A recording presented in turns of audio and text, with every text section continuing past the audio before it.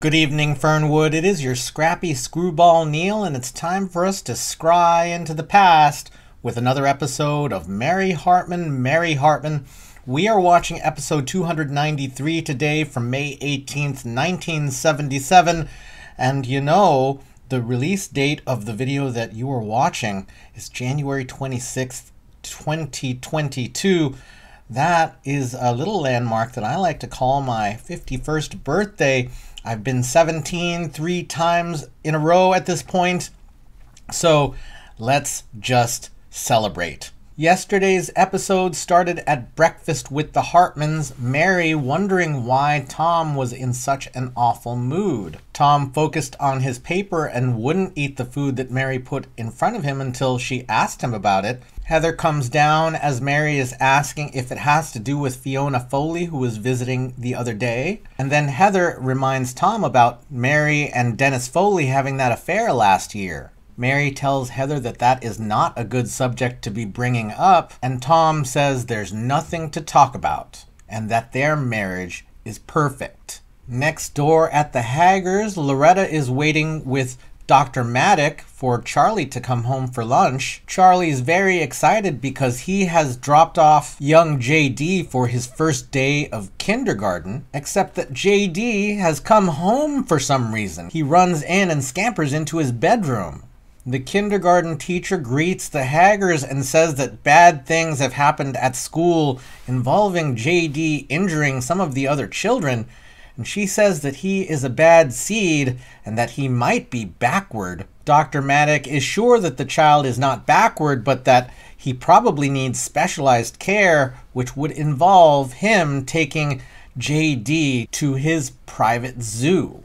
Then at the Capri Lounge, Loretta and Charlie are musing on their sorrows as Loretta then sings a song to get out those painful feelings. They're joined by Tom, who doesn't say too much about what is making him unhappy. And then George comes in brandishing his new invention, the bug gun. He demonstrates exactly how it works, except that it doesn't go well and only creates a mess. However, Loretta is encouraging and says that as soon as George works out the bugs, she will buy the product for herself. George says that he and Tom are just two husbands that are down on their luck, and Tom says no, things are going great. Loretta sees through this a bit and says there's got to be something that makes you feel better in life, at which point Tom takes a big drink. And then finally, at the Hartman home, Heather has decorated the kitchen in pictures of Dennis Foley. Mary comes in bearing the groceries and then notices that her former lover is plastered all over the kitchen. She thinks that this is an awful idea and that Heather had better take the posters down. And Heather says that to stay in the club, she's got to keep the pictures up for at least a week. Mary sends Heather to her room and takes a moment to compose herself, but before she can take any of the posters down, Tom comes back home and stands in stunned silence. Everyone, yesterday's episode hurt quite a lot, so, well, hopefully we'll get a little bit of comic relief today. I don't know. It's Wednesday. It's my birthday. Let's do this.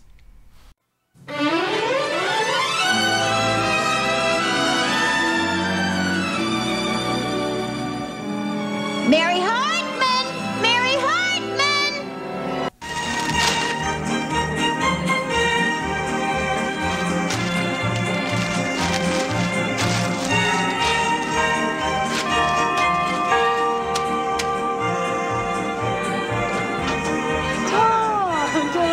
Hiya, come on in. Hey, excuse the clutter, but I'm just trying to replace my chic, though somewhat avant-garde furnishings with something more appropriately homey.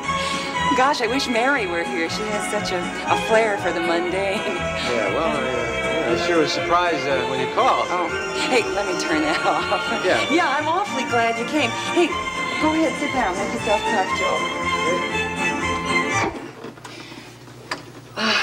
Tom. I have a very embarrassing, albeit noble, statement to make here. I just want to apologize from the bottom of my heart about letting you languish in jail needlessly. Oh, come on. That's okay. I mean, you know, it just gives me something to talk about with the guys at the plant. Well, you have to understand my predicament, Tom. I did have a terrible choice to make between my reputation and your life. Yeah. Well, that's a hard choice. But you must admit that my strong sense of ethic, combined with my flair for the dramatic, did save the day. Mm-hmm. You know, there's something related to that subject that I'd like to ask. Oh, sure, go ahead. Well, you remember when I was in jail how depressed and helpless I was. Oh, listen, do I? You were pitiful. Yeah. And you remember when you visited me at jail when we first became friends, if you know what I mean. Tom, come on. We were friends a long time before that. Yeah, well, you know the kind of friends I mean. Yeah. The pitiful kind, on that specific night. Yeah, you mean the night I came to comfort you and console you and give you the chance to regain your manly dignity, if only for a brief moment. Mm-hmm. Yeah, that was the night. What about it? Well, now, looking back on it and all, and knowing how guilty you felt about being an eyewitness to the fact of my innocence, look, am I making myself clear? Not at all. Well, I suppose that when you came there and we did that thing, you felt it was your duty, huh? Oh, absolutely. Uh-huh. Well, that's good to know. So, you felt you had to do it for your conscience? Oh, no question. Good. So, I mean, given other circumstances, you know, and like, say, if it were George, we're in the same spot, you might have done the same thing, right?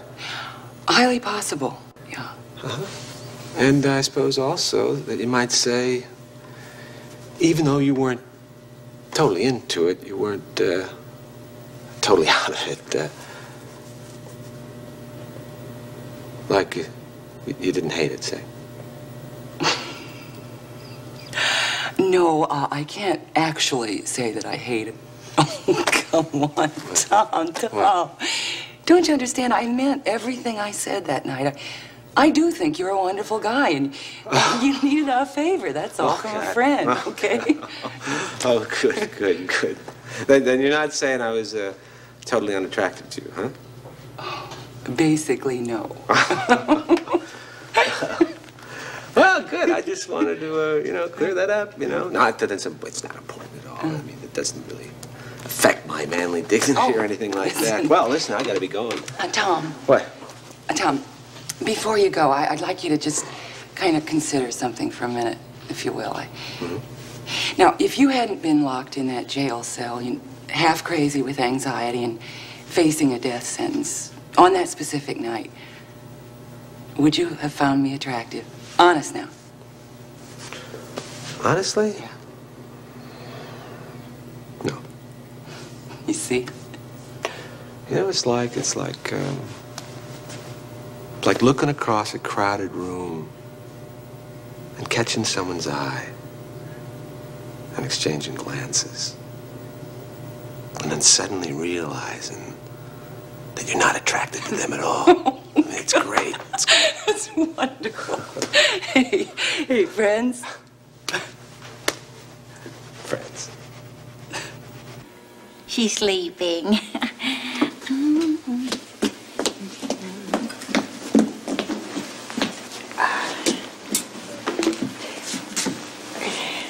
Shorts, the jockey shorts. Oh, hi, Kathy. Oh, so you're home? Just to do the laundry.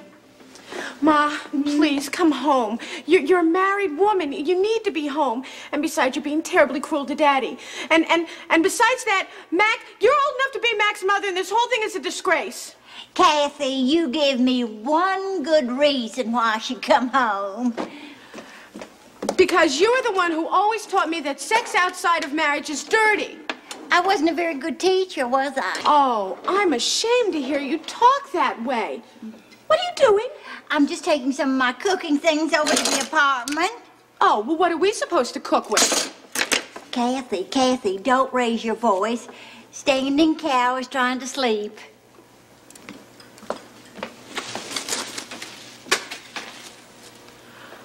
Ma, I don't think she's sleeping. Oh, what do you mean? Ma? What? She's dead. Oh! Don't faint. Oh, I have every right to faint. A dead woman piled up on my kitchen table. Why shouldn't I faint? Well, because it's not your kitchen table anymore. Oh! I'm not dead yet. I have unfinished Choctaw business.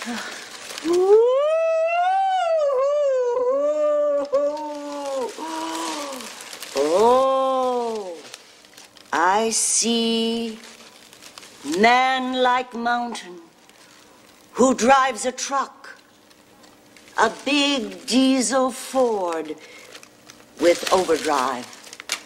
That's Mac. Martha Shumway, you must bid farewell to Fat Man's teepee, or you will bring mortal harm to the entire Shumway clan and Big Mac. That is my omen.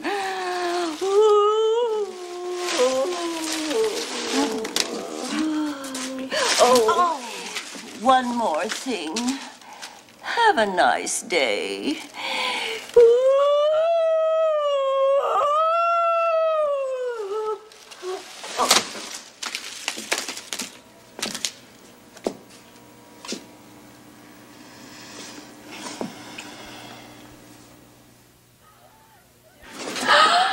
Johnny, darling, hi.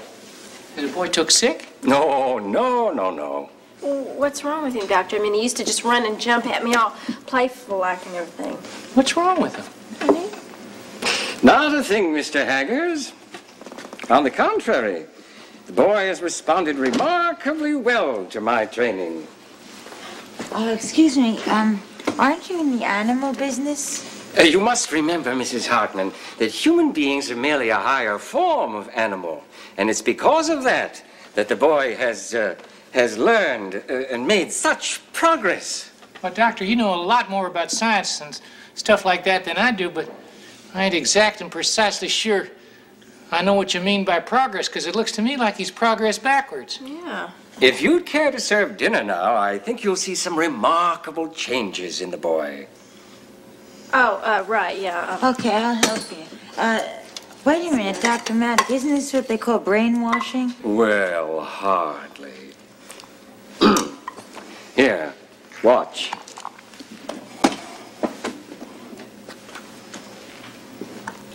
Up, boy, up. Now, sit. Sit. Good boy. Oh, God, I wish Heather had such good table manners. Discipline is merely a matter of letting the child know when it displeases you. No, bad, no. Dr. Maddock!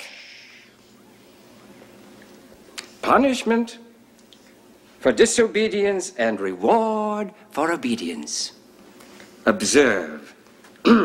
Johnny, fork. Up, boy, up. Now, stay.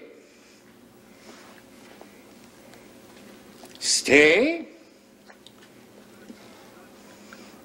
Good boy. Sit. Good boy. Good boy. There, you see? See what? Crime, and then I used to do that with my hound dogs. I mean, man, that there is a human being. He was too long under the influence of Bigfoot. You see, the years between 2 and 9 are the vital years for the development of purely human faculties.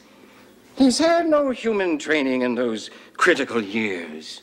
Do you think busing could have helped him at all? Joke. Now, I've arranged with the Department of Social Sciences to have the boy once a week for further training. Wait, just wait a minute, Doctor. I ain't sure I cotton to that idea. Well, I'm sorry you're taking that attitude, Mr. Haggers. I'm going to have to handle this matter as I think fit. And if you're going to interfere, I'm afraid I'll have to remove the child from your custody entirely. Now, wait a minute. Don't do that. Sir, I mean, you don't understand. See, my husband and I have really developed this deep love and affection for the child, and it would really break our hearts if you was to take him away from us. I mean, they are really, really and truly crazy about this kid. I mean, they feed him real food and everything. Then it's understood. I'll have him once a week for continued observation and training. Okay, Don. All right. Well, I don't know. I'm going to have to think about it for a few days. Johnny Doe, honey, come on, look at Mama. Come here. You want to give me an old-time sake smile? Come on.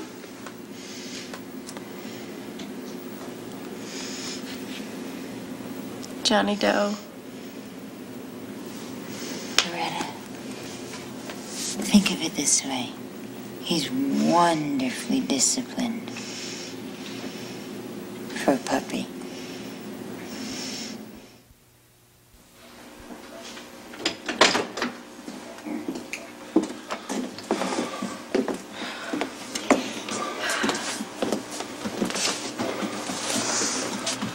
Oh, that was such a beautiful ceremony. One of the nicest funerals I have ever been to. Too bad the guest of honor never enjoys a good funeral. Well, she's probably looking down on us from her happy hunting ground, satisfied that we complied with her wishes and buried her out in our backyard. Well, I think it's spooky. We're now living next to a cemetery. Except for you, of course. You're living with Mac, which I think is also spooky. Can I go watch Bowling for Dollars now? Kathy, this is no time for family arguments. Have a little respect for the dead. Why spoil a beautiful moment? I'm going. Mac, what are you doing here? I want to talk to George.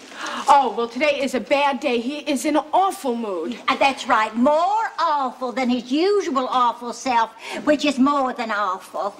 Yeah, and there was just a death in the family. Well, I'm sorry to hear that, Kathy, but, well, this thing between Martha and me, we've got to get that straightened out right now. Boy, I'll never knock a gravedigger till the day I die.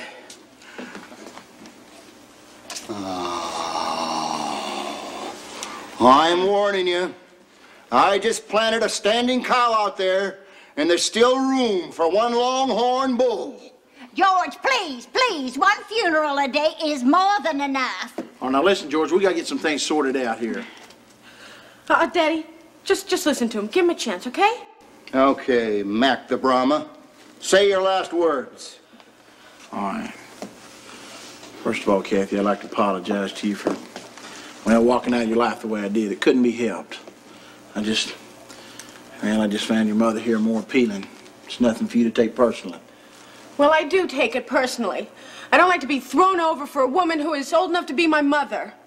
Well, I'm sorry you feel that way, Kathy, but, well, this thing between Martha and me is just, well, it's bigger than both of us. Now, wait a minute, Buster. You're talking to my wife and the mother of my daughter. Some mother. She steals my boyfriend right underneath my nose. It was George's fault. My fault? Yes, you treated me so badly that you drove me into the arms of another man. Why, you red-headed yo-yo! What kind I of spent a half mother do my you life think giving you you are? life. I worked for you, slave. I gave you two daughters. A woman needs love. Be quiet, And you sweetheart. never... Just be quiet. Oh, now, look, I didn't come here to start no argument, you know? I came here to settle things that needed to be settled. Oh, and how do you propose to do that? Well, I'll tell you how I propose to do that. Now, there are several possibilities, right? I mean, there's several possible combinations. There's me and Martha. There's George and Martha. There's me and Kathy. There's me and nobody, which ain't nothing new. Look, I've got an idea. Why don't we set a target date 1 week from today, and then we have to come to a final agreement by then? Huh? It seems fair. Yeah, it seems all right to me. Oh, this is so sophisticated. I'll bet this is how Jackie Onassis and Henry Kissinger and Liz Taylor handled their lust and hanky-panky and other icky things. Oh, I'm so excited. I never thought I'd be a member of the jet set.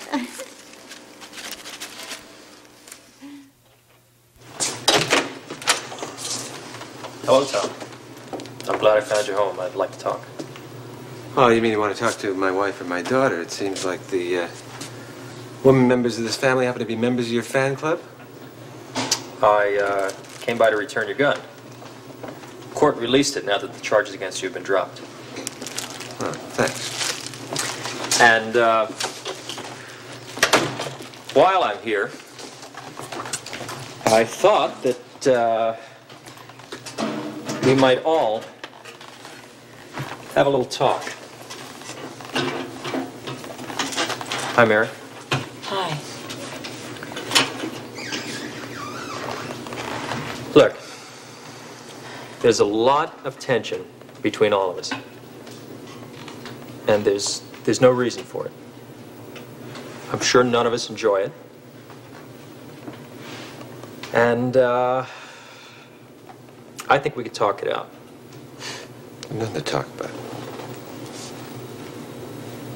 Tom, your wife and I had an affair. But that was a long time ago. And it's all over and done with. See, it is over and done with, and it's not coming from me. I said forget it then, huh? I'd like to. But there is still tension between us. All I'm saying is, I don't think there has to be. I'm your neighbor now. We're bound to bump into one another. I'd just like to get everything out in the open. Hey, look, Foley, you can sit here and sweet talk all night if you want to. Look, I still don't trust you. I know. And I'm sorry about that. But I accept it. The important thing here, though, is that I like you, Tom. And I like Mary. And I'd like to think that you both like me.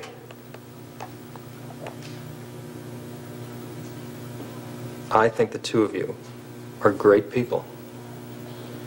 And I don't want to do anything to cause trouble between you. I wouldn't worry about that. I don't think there's any danger there. Okay, so everything's out in the open now, so we all know where we stand, right?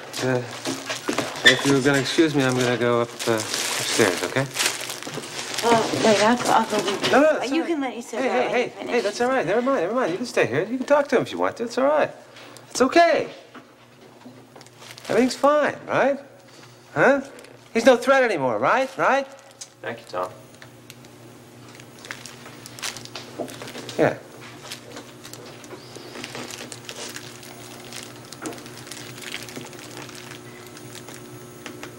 I'll be ready.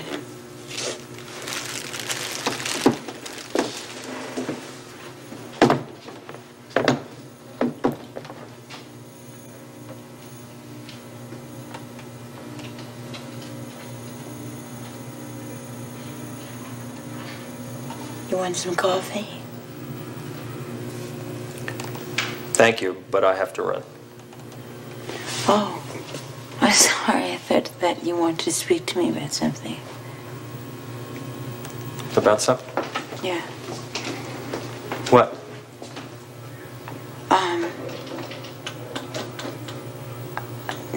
Well, nothing, I guess. How are you folks? Oh, they're fine. Oh, good. So they really like you. In fact, they can't wait to see you again. Can I take a rain check on the coffee?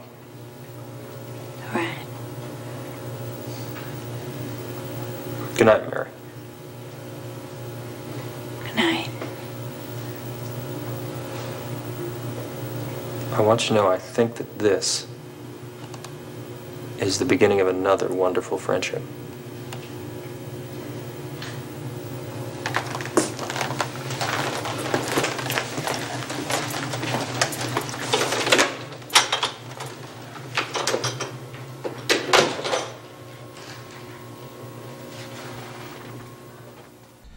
So the last couple of days, or yesterday for sure, was sucker punches, and today I just have chills. We have kind of two parallel scenes at the top and bottom of this episode, and we start with Tom checking in on Wanda Jeter.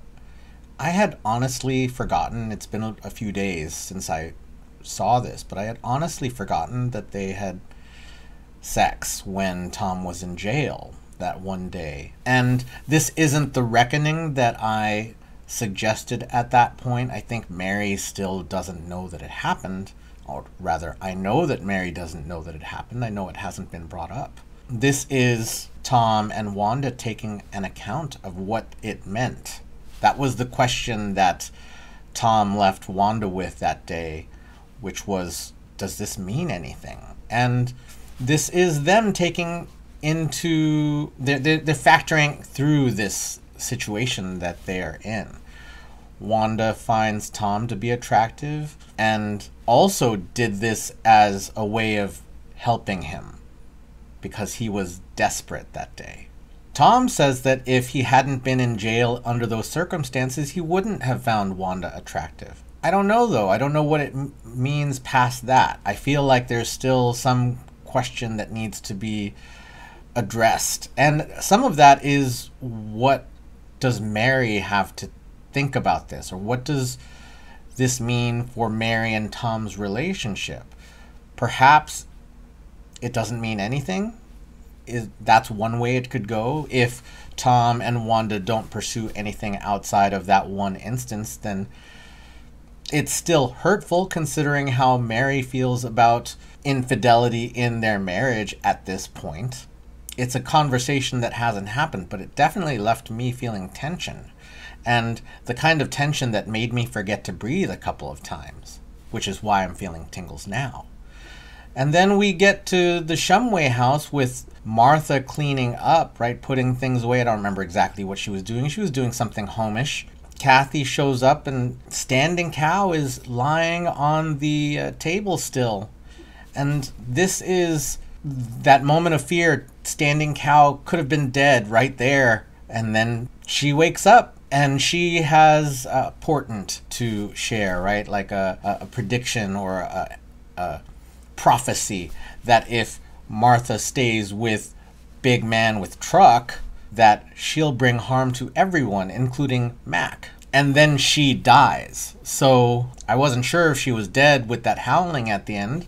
It looked just like all of the other howlings she's done, but it certainly is spooky. And then another spooky scene where Dr. Maddock, and I only just realized that if you mispronounce it just a little bit, it kind of sounds like dramatic. Dr. Maddock brings back JD, who looks about as soulless as he ever has. He looks like he has no personality or joy, and that he only knows how to follow orders. And I don't think that's how it works for dogs, at least the way I observe it. I feel like if a dog gets trained, like they enjoy doing the thing. Other animals are different, and in this case, JD has gotten some training that is suitable for animals. Nowadays you would use a clicker. There's that part of him, though, that it's not showing in this scene, which is just that it seems like Dr. Maddock took away the wildness, but left really just a husk of a person. As much as Charlie and Loretta want to protest against this, Dr. Maddock has some power over them. He can take Johnny away permanently. For them to keep their boy in their life, they've got to let Dr. Maddock have JD access once a week. I also remember that Mary made a joke about busing, which was a hot topic in the late 70s.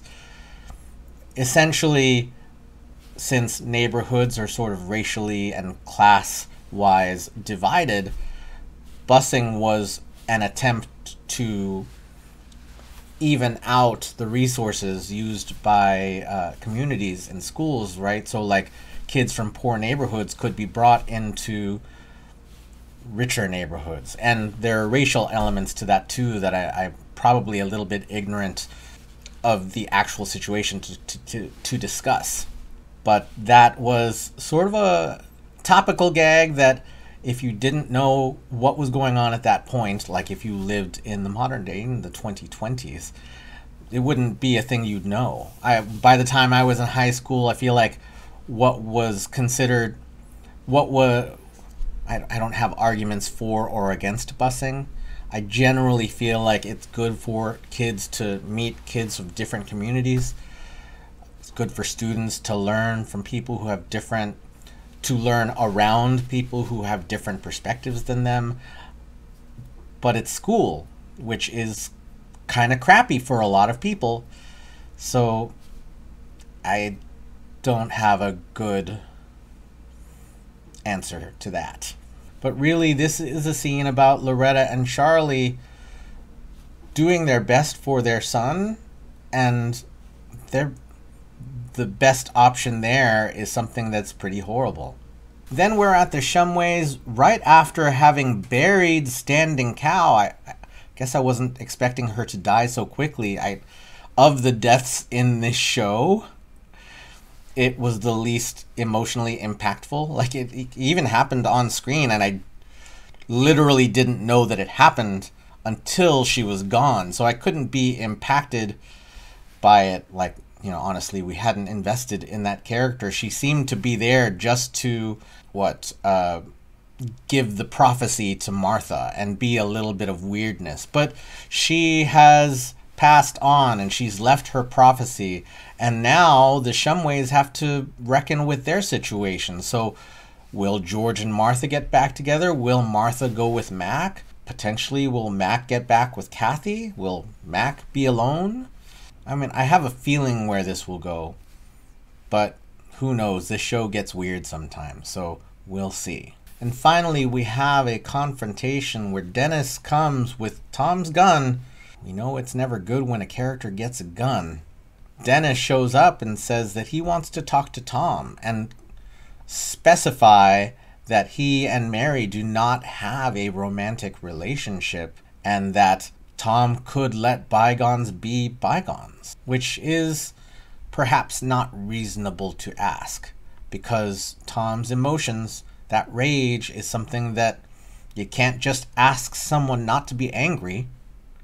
You can ask it, but you can't make them be angry. You can't logic someone's emotions. Dennis stating his case to say that there is nothing going on.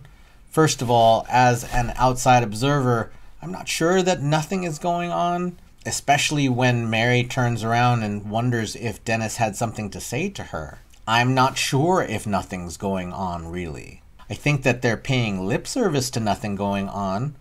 I think that down at the base of it, somewhere, a little light might be shining, and that might be the pilot light that bubbles this stove into a burning, boiling mess.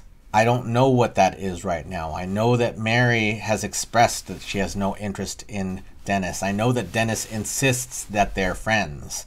But yesterday, what the heck? The fan club was kind of ridiculous. And also, if the theory went as I understood it, Dennis talked to Trudy, who talked to Heather, who then put up the posters.